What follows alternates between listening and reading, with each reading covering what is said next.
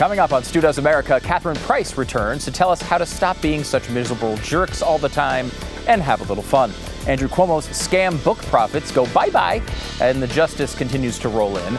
The holidays are growing ever closer, so be sure you're taking advantage of our special merch deal while you can. If you use the promo code STU20, you'll get 20% off everything in our store, StuDoesMerch.com. And the left has made the author of the Harry Potter series into a dementor of their very own for daring to speak her mind in public. Let's take the invisibility cloak off the situation. As we do, J.K. Rowling.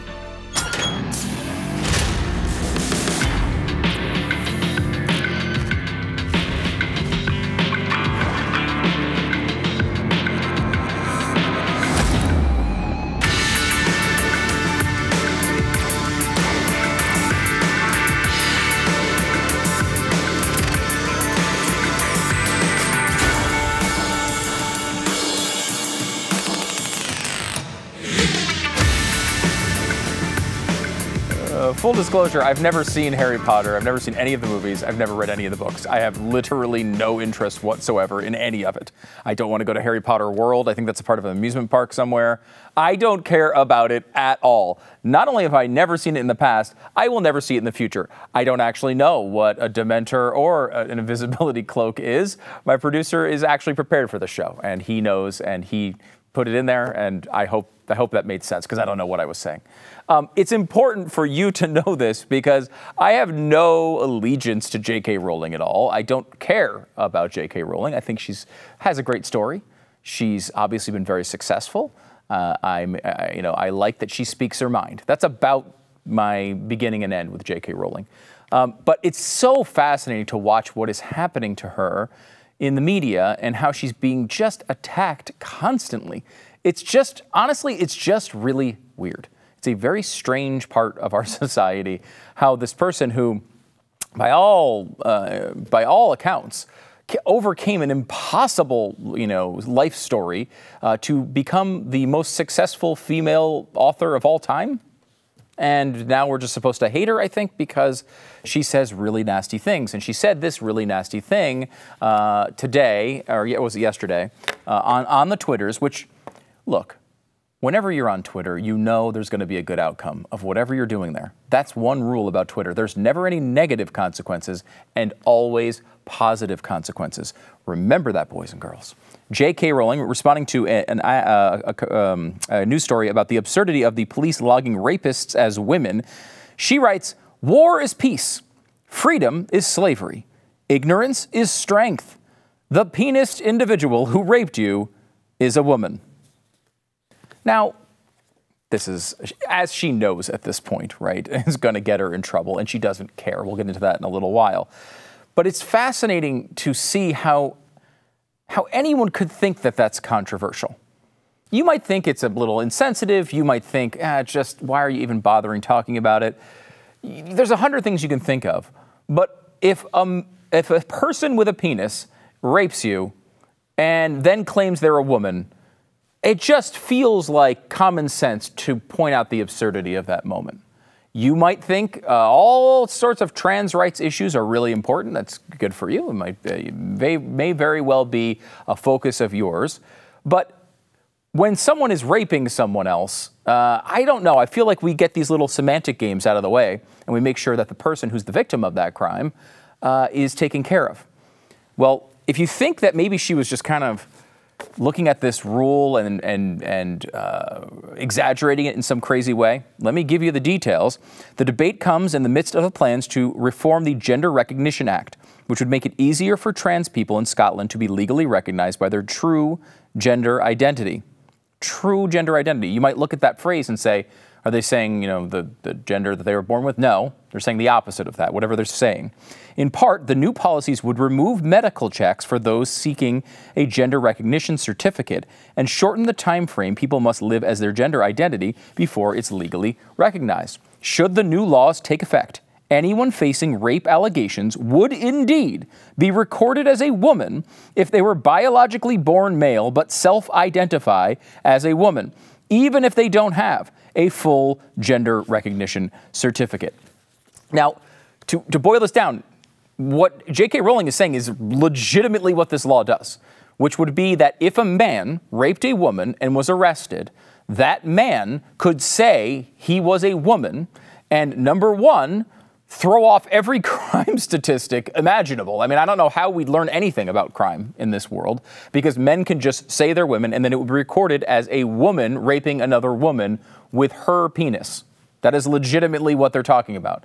In addition to that, the man with the man parts could very well be put into prison with other women. So a rapist that's a man identifies as a woman and then gets put in prison with other women. Does anyone see why that might be more of a problem than misgendering someone?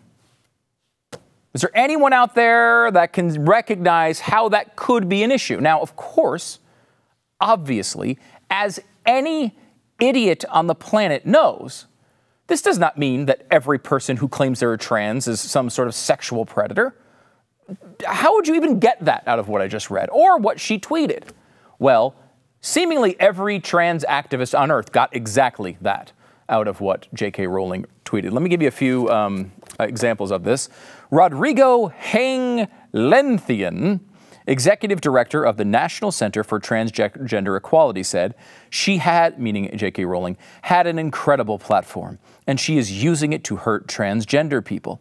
Imagine what it must mean to a young transgender person falling in love with her novels, only to learn that the author uses her tremendous power to attack your humanity. Huh? We are seeing a record-breaking number of murders of transgendered people. We've gone through those statistics before. We don't have time to do it again, but that is, it's wrong on 100 different levels. Rowling's tweets add to the dangerous false narrative that transgender women are predators.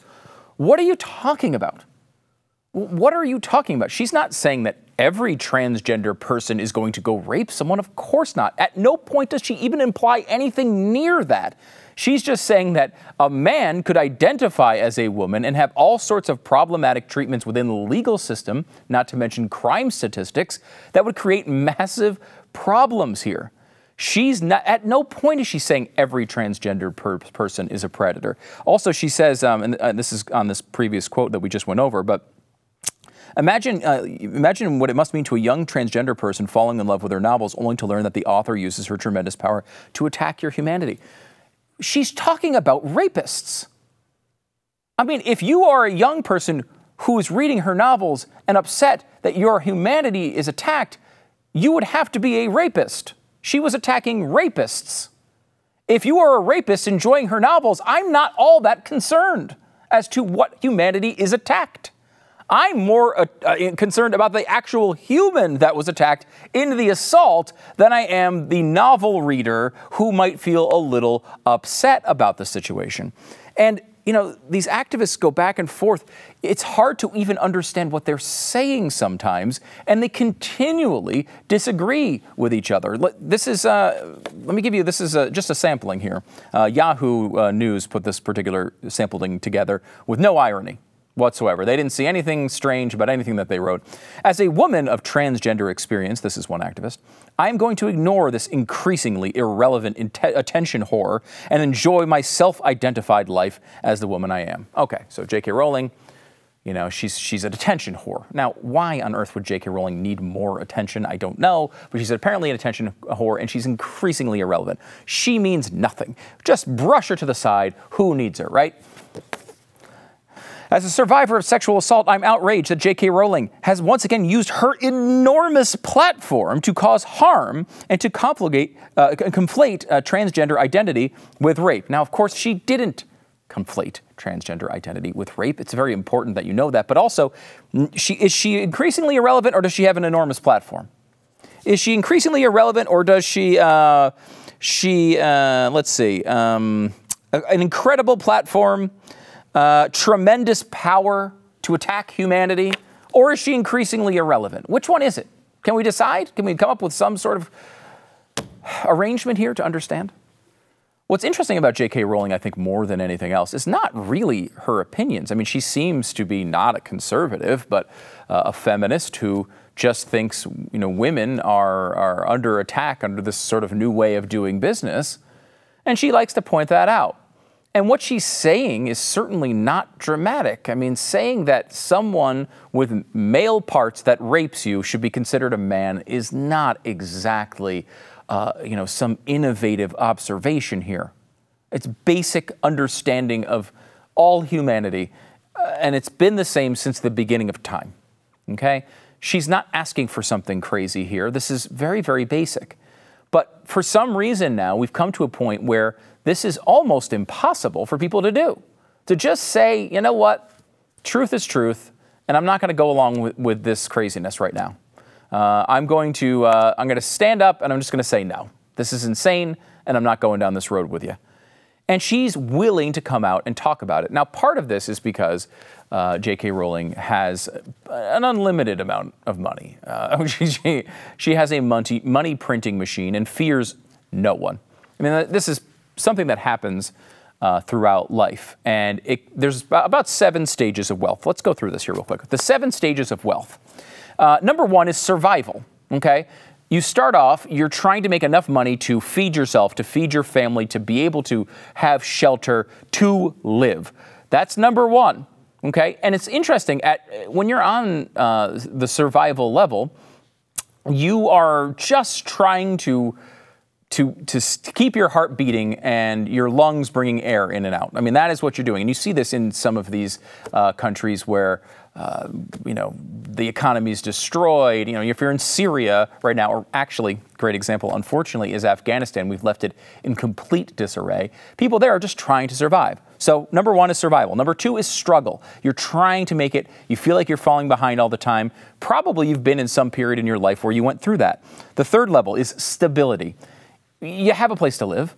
You might have a job. You might be able to pay the bills, but barely. You're not flourishing. You're still just, you're not gonna starve, but you don't feel like you're flourishing and getting ahead. Next up is comfort. You're getting a little bit ahead. Maybe you have a little bit of money in the bank. Maybe you have a little bit of money in that 401k. Then you get to excess. And excess means maybe you're taking nice vacations. Maybe your car's pretty sweet. Maybe you've got some extra rooms in the house. Maybe you've got the new laptop. You're starting to get to a point where you can appreciate some material things. Then you go to generational wealth. And generational wealth is, it's not just enough money for you, but your kids are going to start off at a good spot. Maybe your grandkids are going to be able to get a really good head start. And that is, what most people strive for, honestly. You want to get to that point where you can, why do you show up to work every day? You probably show up to work every day to make sure that your kids can have the things that they need, that you can still have fun with them, you can do things, you don't have to worry about finances. And in the long run, they'll be able to inherit some of your wealth. Maybe your grandkids will have some of that as well. And the multiple generations of your family you're trying to take care of. But that's not where J.K. Rowling is. J.K. Rowling surpassed that long, long ago. She has gone to the 7th level of wealth, FU money. She's got more money than you could possibly have, and she just no longer cares what you think. She can say whatever she wants, whenever she wants, and she doesn't care if you try to take all of it away from her. She's got enough to not care. Elon Musk has enough to not care. Can we put up the 7 steps again? Because I want to go through this. Keep these on the screen for a second, if you would, if that's possible. Because when you have FU money, you don't care. But what's interesting here is at the very top in FU and at some level generational wealth, you don't care about what you say. You don't care if you get canceled. You're already there. You're going on for the rest of your life and you don't care anymore. The same thing sort of applies to the very bottom end of the scale. When you're at the survival level, you don't really care. You'll say whatever you have to say, and it doesn't really matter. It's those middle sort of areas where you think you're doing pretty well. You're striving to give your kids a better life. And then you can get shot down for something you could believe. And that's the vast majority of people that aren't at the very bottom in survival mode, and they're not at the very top in FU money. Those people in the middle are trying to have a voice in this republic and often are being punished for that. So thank God for people like J.K. Rowling, whether you agree with her or whether you don't. It's okay if you think she's insensitive. It's okay if you think she doesn't go far enough. Whatever you happen to think about J.K. Rowling, and you might think she's wrong on every other issue. We need people who don't care. We need people who don't give a crap about people's feelings. They're just going to say what they want to say. And J.K. Rowling has that sort of level of cash. But I want to emphasize something here, and it comes, as most important life lessons do, from the movie Office Space.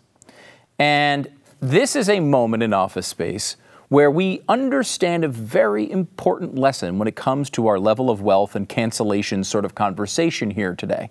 Watch this important moment of film. What would you do if you had $1 million? I'll tell you what I'd do, man. 2 chicks at the same time, man. That's it? You had $1 million, you'd do 2 chicks at the same time? Damn straight. I always wanted to do that, man. And I think if I were a millionaire, I could hook that up, too, because chicks dig dudes with money. Well, not all chicks. Well, the type of chicks that double up on a dude like me do. Good point. Well, what about you now? What would you do? Besides 2 chicks at the same time? Well, yeah. Nothing. Nothing, huh? I would relax. I would sit on my ass all day. I would do nothing. Well, you don't need $1 million to do nothing, man. Take a look at my cousin. If he's broke, don't do. That is the lesson that's important to understand here. A lot of us feel like, hey, we got to have J.K. Rowling money to step up because we won't care about the rest of our lives being canceled. We've got it all. All the problems are solved in our lives, which I'm sure she wouldn't agree about in her life. But you don't need to have $1 million to do what she's doing. And I'm so encouraged by the audience of this show, of the radio show, of The Blaze in general, because it's made up overwhelmingly of people who are not in the J.K. Rowling category, but still go out there every day and speak their minds. You don't have to be a millionaire to do nothing, but you don't have to be a millionaire to speak your mind either. And in fact, the more people who do it, who cross that line, who say, you know what, I'm not going to be silent. I'm going to speak out. I don't care. I'm going to do it anyway. The more people who do it, the easier it is. You can't cancel everybody here. We all walk together. If we all walk together toward the truth, they can't stop us. So that's the lesson here, I think, that J.K. Rowling can teach us with her $97 trillion and what Office Space can teach us. If we all walk together, they can't stop all of us.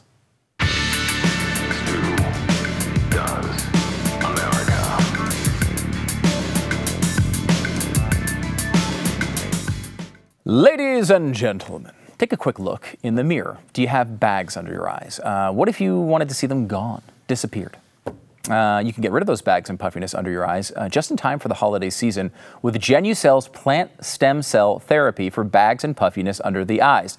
Now, with Genucel's immediate effects, you're going to see results in the first 12 hours, guaranteed, or your money back. So you might be, honestly, you hear these claims all the time. You might be skeptical of them. Well, you don't have to be because there's no risk. They're going to give you your money back if you don't see these results. There's only 2 weeks left for Genucel's Christmas and holiday season sale. This is a great gift. I love giving this to my mom. She is always asking for more. It's important, to come up with a gift that doesn't suck. And Genucel can do this for you. Genucel's most popular package is 60% off right now at lovegenucel.com/stew. Lovegenucel.com/stew. Treat yourself or a loved one to the absolute best skincare in the world. Go to lovegenucel.com/stew. Enter my promo code STEW. You'll get an extra special holiday present. Order now and get free priority shipping for delivery by Christmas. It's lovegenucel.com/stew. Lovegenucel.com/stew. Check it out. So it's great to have Catherine Price on the program. Her new book is The Power of Fun: How to Feel Alive Again. And it's coming out next Tuesday. Be sure to reserve your copy today. You can pre-order it. Catherine, how's it going? It's going pretty well. How are you doing? It's always nice to be here. Yeah, thanks so much for coming on and doing this. I appreciate it. I've been reading the book, and I will say at times I feel a little seen as you're going through this. Let me give you a quote from the book. When we've been conditioned to believe that our time is too valuable to waste, and yet we often wind up spending our leisure hours on things that make us feel like we've wasted our time. Every person I know in my life would relate to that statement. Sometimes when we have free time, we wind up doing things that at the end of the day don't fulfill us at all. in the book, you talk about the concept not just of fun, but of true fun and fake fun. Can you walk people through this? Sure. Yes. I realized that when I was researching the book that we use the word fun really casually to the point that it's almost sloppy. And as a result, we're very vulnerable to anyone who wants to sell us their product or an activity as fun. If they do so, we'll accept it without questioning it. But if you actually think about it, there's a real difference between the activities that make us feel joyfully alive, which is really how I define true fun, and those that leave us feeling vacant and empty afterwards. And I call that fake fun. The number one culprit for that is definitely social media for a lot of people. And it's very similar to junk food, where you get this initial hit of pleasure from it, but then you are driven to compulsively consume it. And afterwards, you feel gross and empty. So that's what we're trying to reduce or eliminate as much as possible. Yeah, it's an interesting idea because you think, I mean, fun feels in a way like a bad word. I think like a good portion of the book is rehabbing some of these words, I feel like fun and playfulness and play. These are words that I think like as adults, we think you're not supposed to do those things, but you make a pretty compelling case that they're really important parts of life. They're huge parts of life. They're hugely important. And yes, I think we tend to dismiss fun as frivolous, but over the past 2 years of researching and writing about fun, I've come to conclude that they're actually essential for our happiness and health. Like fun is essential. I define it as the combination of playfulness and connection and flow. And when I do that, a lot of people freak out, like you just said, at the playfulness component, because as adults, we think of play as a children's thing. I personally, like, if you tell me that, I'm going to think about charades, and let me tell you, I hate charades. But what I mean by it, and what I invite everyone to embrace the idea of, is just having a lighthearted attitude where you don't care too much about the outcome. You're not trying to be perfect. You're just doing things for the pleasure of it. And in terms of connection, anything that brings us closer together and brings out our shared humanity is good, not just for us, but for the world. And I think fun has the capacity to do that too. When you're having fun with someone, you're connecting on a human level that bridges all other divides. You talk about how the true fun concept, I think, is interesting. And everybody's had these moments where, you describe it, a moment in the car, like, screaming, Bohemian Rhapsody with your friends, right? Like there's that moment where like you kind of remember it, and it's this really, you have a real burst of energy, and it's a real meaningful event, which is different than like, I would say like to have some fun, relax. I might go out, have a drink. I might go out to see a movie. There are things I enjoy doing, but that's not exactly what you're describing here. Yeah, exactly. So I think there's three categories. You got true fun, the memories, the activities, the moments that make you feel truly joyfully alive that you will remember for a long time because they light you up inside. Then you have fake fun, which is the junk food stuff we were just talking about. Then you have this whole middle category of activities that you truly do enjoy and that are worth your time, but they're not necessarily fun in the sense of the word that I'm talking about. They're probably relaxing or enjoyable in some other way. And that doesn't mean that they're bad. That very well might mean that you do want to do them. But I think it's interesting to start to tease out the differences between enjoyable hobbies that relax us and nourish us in a kind of a quiet way, and the feeling of fun, which really energizes us and really does boost our resilience, which I think all of us could use right now. It's interesting when you talk about the concept of fun. I think everybody would say, of course, obviously I want to have fun. That would be great. I mean, there's a lot going on in my day from day to day. It's hard to find the time for it. But like, I think it actually is really difficult to do. As an adult, every once in a while I have a conversation with someone, and they'll be like, "So what are your hobbies?"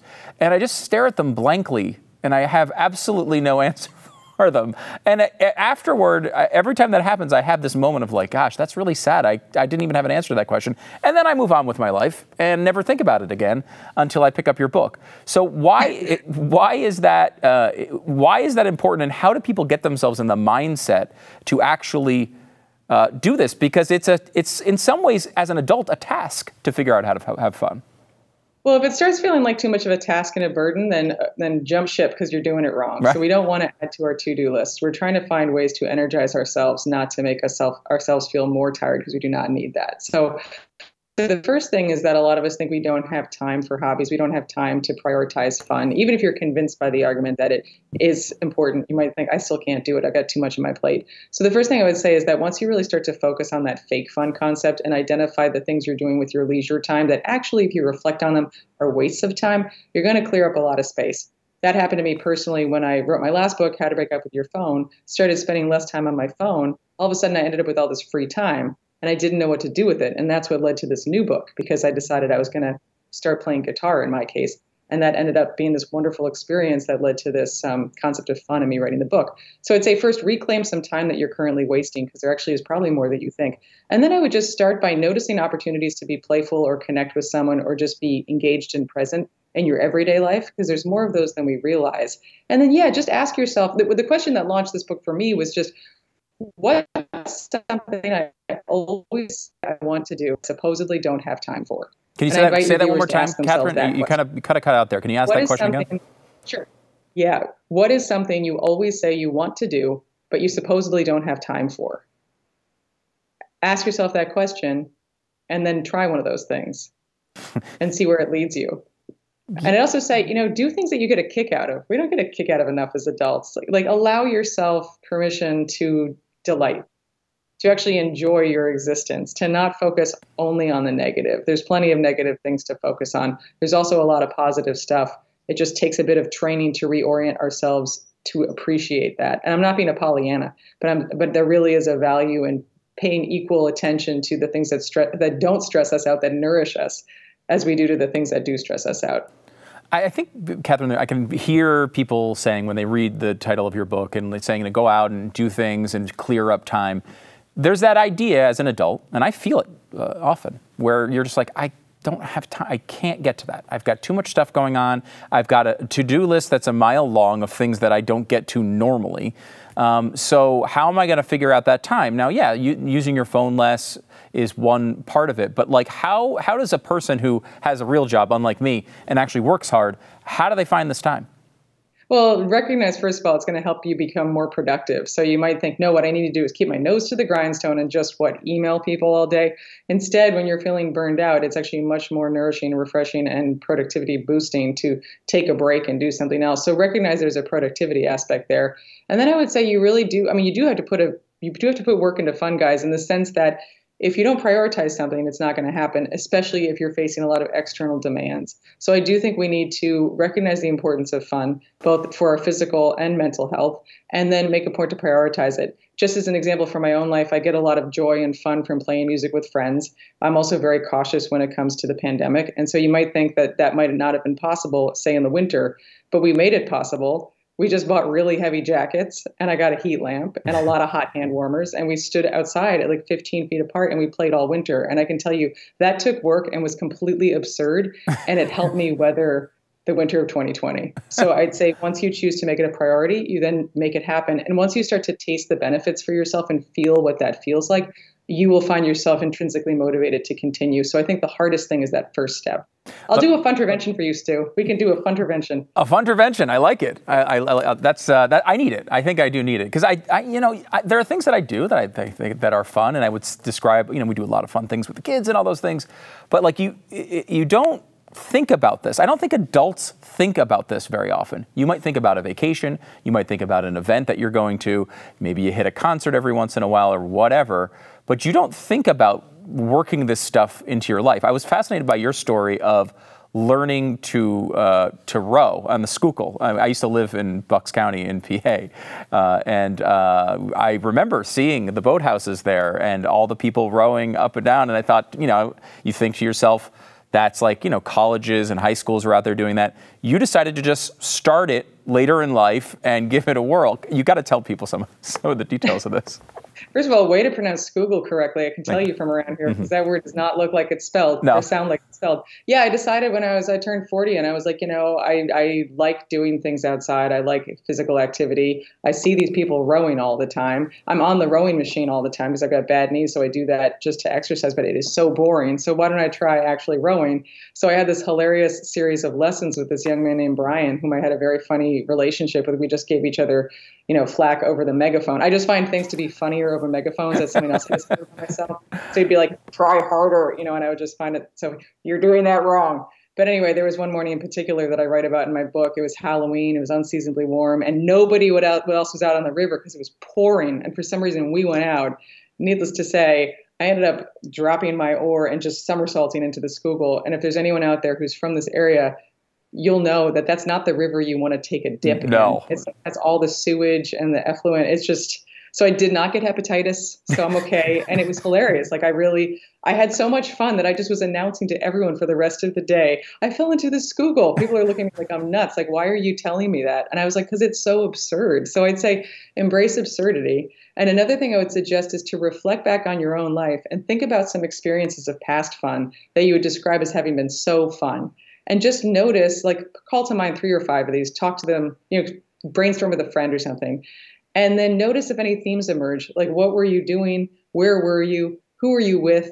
And that helps you pull out what I'm referring to as fun, which are the people and the activities and the settings that often generate fun for you. And the reason I bring that up in the context of this conversation is that identifying your fun magnets can help you turn fun from this abstract, nebulous concept that you can't plan for, that just makes you stressed out, into something you actually can put on your calendar. I can't say I'm going to have fun on Saturday from 8 to 10. That's ridiculous.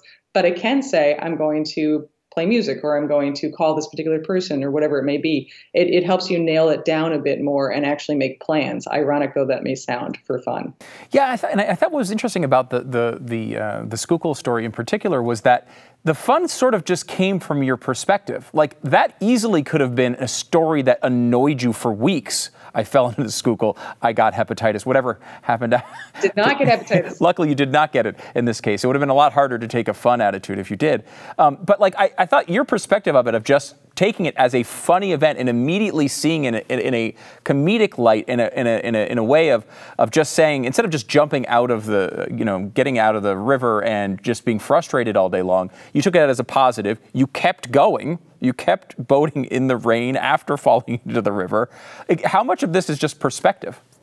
A lot of it is just perspective. I mean, what I encourage people to adopt what I call in the book a fun mindset, which is an adaptation of a growth mindset, but basically opening yourself to opportunities for fun that already exist. It doesn't need to be much. And a lot of it does have to do with our attitude, because you're right. Like, in my past as a perfectionist, I could definitely see a situation in which the same thing would have happened, and I would have beat myself up for screwing up and dropping that oar and falling in the river, or just been miserable or embarrassed. And instead, I think I've reached a place where I just laugh at it. It's just absurd. Like, what are you going to do? It was like, I was cold and wet, but then it wasn't so cold when I got out. And it was just so ridiculous and so funny that, I mean, you can tell even now it just makes me laugh to think about that experience. So I think the more we can kind of just laugh at ourselves, the happier we'll be and the more fun we'll have.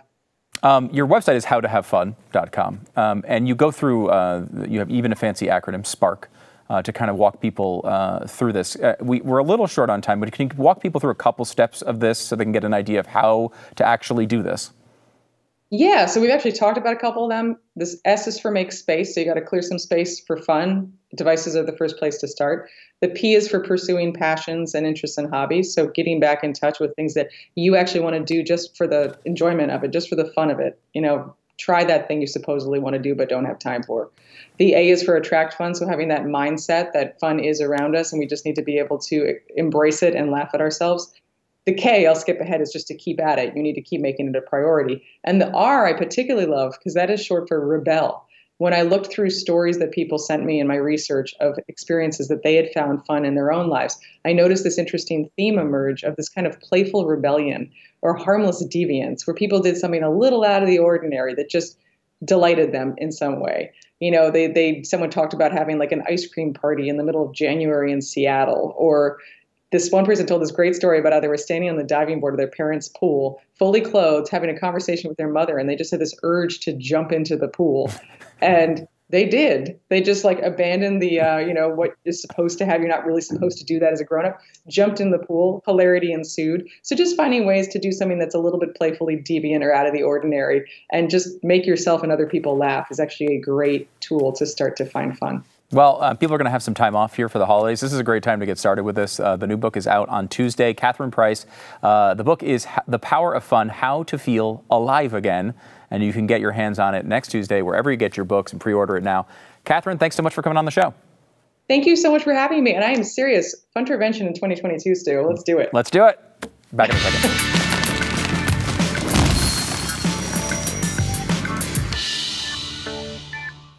Maybe if you had a glass of wine, you could have a little fun.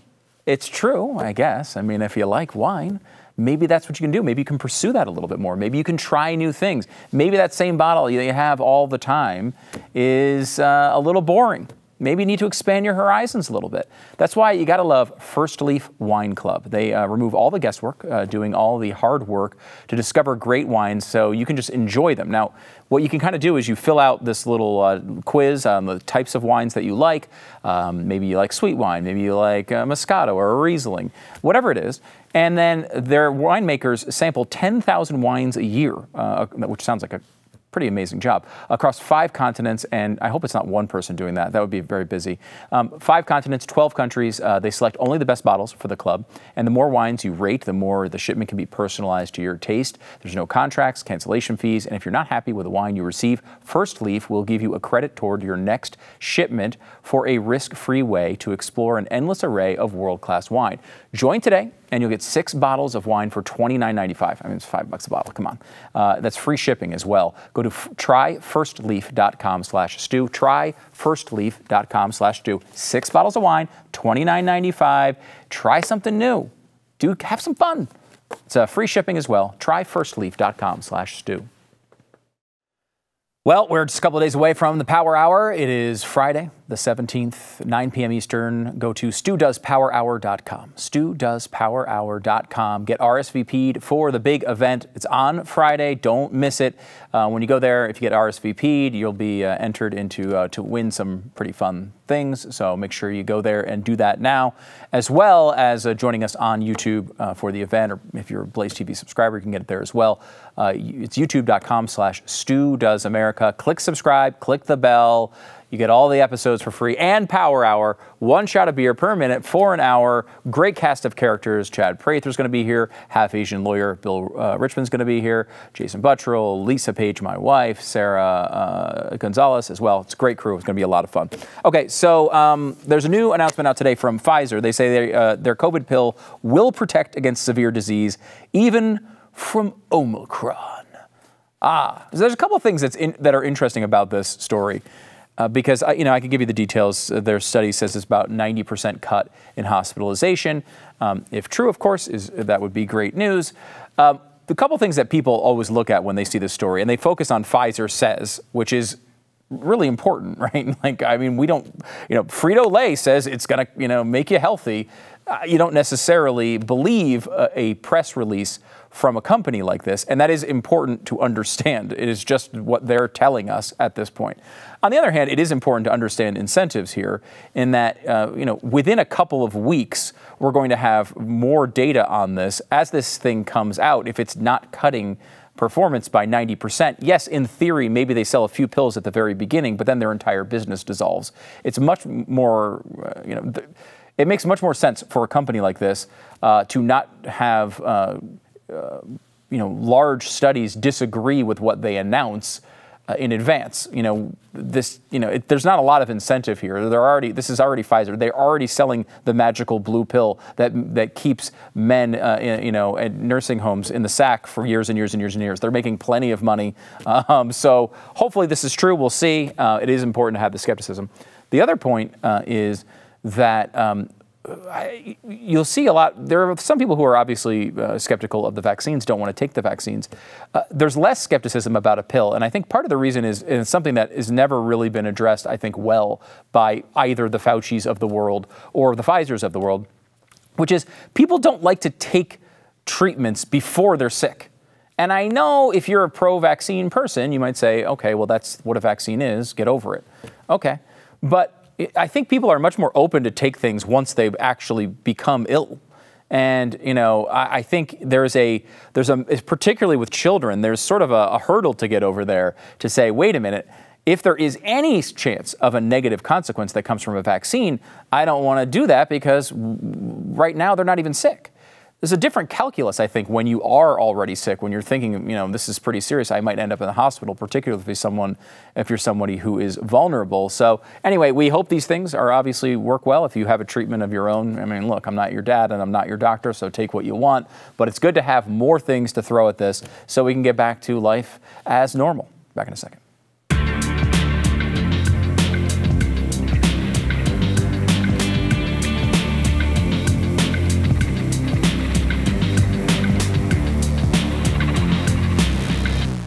So you're thinking of buying property, maybe somewhere a little bit exotic, a little bit different.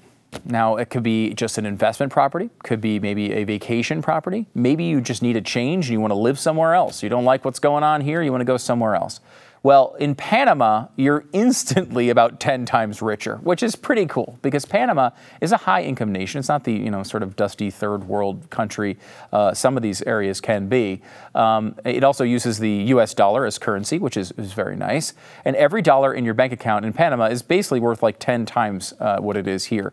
Picture how much you would have in savings if you happen to go, whatever you have here, multiply that by 10.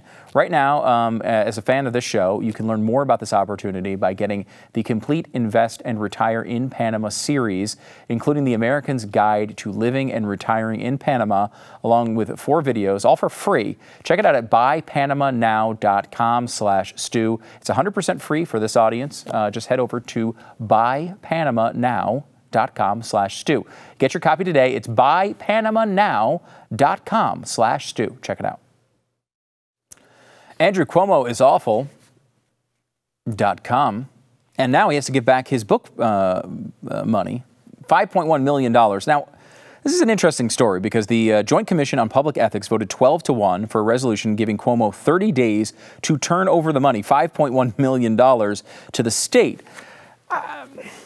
Now, look, he should give that money away, okay? He should probably give it to his victims, but it is weird. Like, I don't know how they would have the ability to get him to do this. He's saying he's not going to pay it. He's going to go take him to court on it. And it is sort of interesting. I mean, he worked as the governor. He wrote a book separately from that. Now, they did approve that book deal, the ethics committee.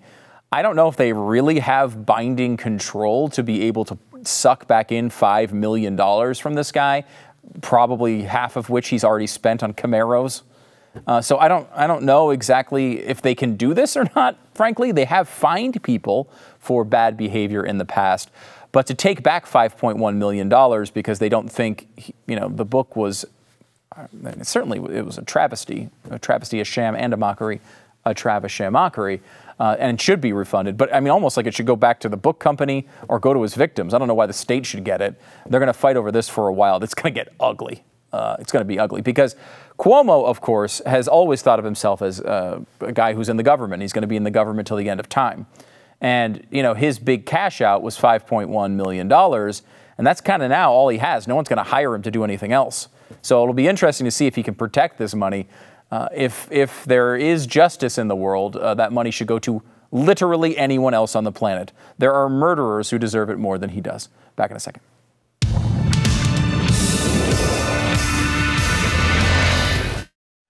Still our biggest seller is the Nancy Pelosi Sucks pen. They are back in stock for the holidays. You can check it out there. I don't know if you'll get it in time if you order it right now. You can always print out a picture of it and then we'll get it a little bit later. But NancyPelosiSuckspen.com is the place to go to get that. If you believe that Nancy Pelosi sucks, this is a fantastic thing to have. Anyone who believes that, check it out, NancyPelosiSuckspen.com. And I want to tell you about a very exclusive early access thing for you guys today. Right now, it's up on the podcast page right now, the audio podcast page, anywhere you listen to podcasts. Go there, a brand new Christmas song to celebrate our wonderful transition into the world of socialism. A new song. It's beginning to look a lot like Venezuela. It is available now on podcast, free for you. All you got to do is go to wherever you get your podcast, click subscribe there. You'll see it. Normally the episodes are like episode 402. This one just says it's beginning to look a lot like Venezuela, full song. Check it out there, wherever you get your podcasts. We'll see you tomorrow.